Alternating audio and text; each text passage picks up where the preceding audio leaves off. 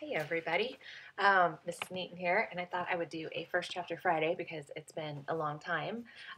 So today I want to share a book with you called Girl in the Blue Coat" by Monica Hess or Hesse. Um, if you have been enjoying what we did third quarter, which was our study of the Holocaust and World War II and Anne Frank, this book will be right up your alley. If you are tired of that whole topic in that genre of literature, then don't worry. Our next First Chapter Friday will have absolutely nothing to do with any of those topics. Okay, but this one, Mrs. Dillman actually lent me because she knows that I enjoy historical fiction, and whether or not we were, studying the Holocaust, I would have read this anyway. So this story takes place in Amsterdam, 1943, and our main character, she is not Jewish, but her job basically is to buy and sell goods on the black market so that she can support her family. Um, so that is a daily struggle for her. And we know that from our study of this time period that if she were to get caught, she would be in incredible danger. She would be incredibly uh, punished for that. So along with that, she is also getting over the death of Boz, who is the love of her life, and he died kind of unexpectedly. And also, one of her routine customers, she shows up at her house one day and actually finds out that this elderly woman had been hiding a Jewish girl in her home, and that girl just completely disappeared. They know when approximately she disappeared, but they don't know how she got out of the house without being seen, and they have no idea where she is now. So I'm going to go ahead and read the preface to you, and I'm going to read part of chapter 1. As you can see and maybe hear, Franklin and Cece are playing in the background, so just ignore them. And so feel free to just kind of listen as I read. If you don't want to, you don't have to, because we're not in school, and you don't have to do anything I tell you. Okay, so this is the preface. A long time before Baz died, we had had a pretend argument about whose fault it was that he'd fallen in love with me. "It's your fault," he told me, "because you're lovable." I told him he was wrong, that it was lazy to blame his falling in love on me. Irresponsible, really. I remember everything about this conversation. It was in his parents' sitting room, and we were listening to the family's new radio while I quizzed him for a geometry exam neither of us thought was important. The American singer Judy Garland was singing "You Made Me Love You." This was how the conversation began. Boz said I'd made him love me. I made fun of him because I didn't want him to know how fast my heart was pounding to hear him say the words love and you in the same sentence. Then he said it was my fault also that he wanted to kiss me. Then I said it was his fault if I let him. Then his older brother walked in the room and said it was both of our faults if he got sick to his stomach listening to us. It was only later that day when I was walking home, back when I could walk home without worrying about being stopped by soldiers or missing curfew or being arrested, that I realized I'd never said it back. The first time he said he loved me, and I forgot to say it back. I should have. If I'd known what would happen and what I would find out about love and war, I would have made sure to say it then. That's my fault. Okay, chapter 1.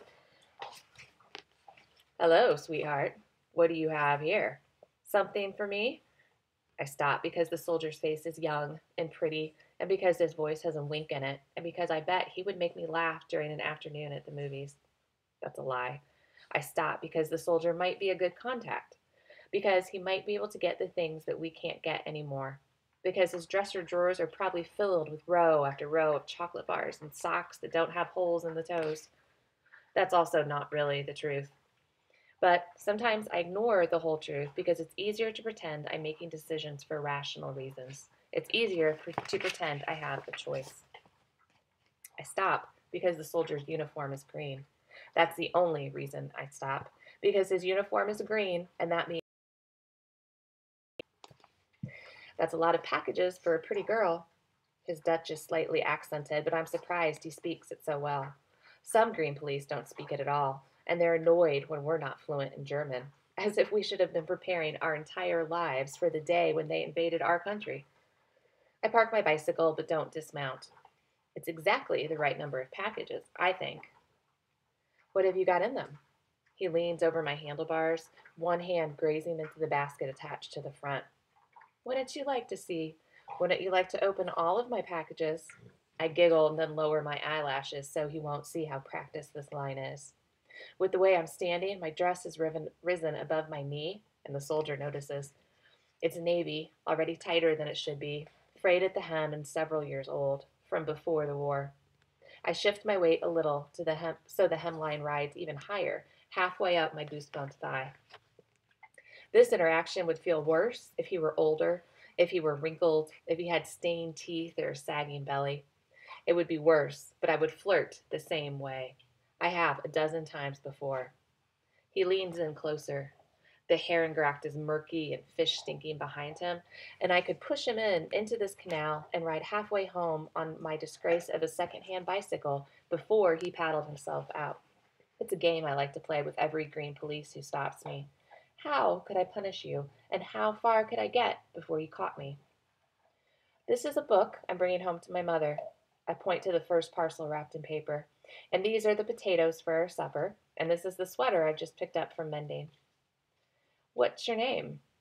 He wants to know my name, and he's asked it in the informal, casual way, how a confident boy would ask a buck-toothed girl her name at a party. And this is good news, because I'd much rather he be interested in me than in the packages in my basket. Henneke Baker. I would lie, but there's no point now that we all carry mandatory identification papers. What's your name, soldier? He puffs out his chest when I call him soldier. The young ones are still in love with their uniforms. When he moves, I see a flash of gold around his neck. And what's in your locket? I ask. His grin falters as his hand flies to the pendant now dangling just below his collar. The locket is gold, shaped like a heart, probably containing a photograph of an apple-faced German girl who has promised to remain faithful back in Berlin. It was a gamble to ask about it, but one that always turns out well, if I'm right. Is it a photograph of your mother? She must love you a lot to give you such a pretty necklace. His face flushes pink as he tucks the chain back under his starched collar. Is it of your sister? I press on. Your little pet dog? It's a difficult balance to sound the right amount of naive. My words need to have enough innocence in them that he can't justify getting angry with me, but enough sharpness that he'd rather get rid of me than keep me here and interrogate me about what I'm carrying. I haven't seen you before, I say. Are you stationed on this street every day? I don't have time for silly girls like you. Go home. When I pedal away, my handlebars only barely shake. I was mostly telling him the truth about the packages. The first three do hold a book, a sweater, and a few potatoes. But underneath the potatoes are 4 coupons worth of sausages bought with a dead man's rations, and underneath those are lipsticks and lotions bought with another dead man's rations. And underneath those are cigarettes and alcohol bought with money that Mr. Kuruk, my boss, handed me this morning for just that purpose. None of it belongs to me. Most people would say I trade in the black market, in the illicit underground exchange of goods. I prefer to think myself as a finder. I find things. I find extra potatoes, meat, and lard. In the beginning, I could find sugar and chocolate, but those things have been harder recently, and I can only get them sometimes. I find tea. I find bacon. The wealthy people of Amsterdam stay plump because of me. I find the things that we have been made to do without, unless you know where to look. Okay, so that's Girl in the Blue Coat. And stay tuned for the next first chapter Friday. Hope you guys are doing well. I miss you all. And I'll see you soon. Bye-bye.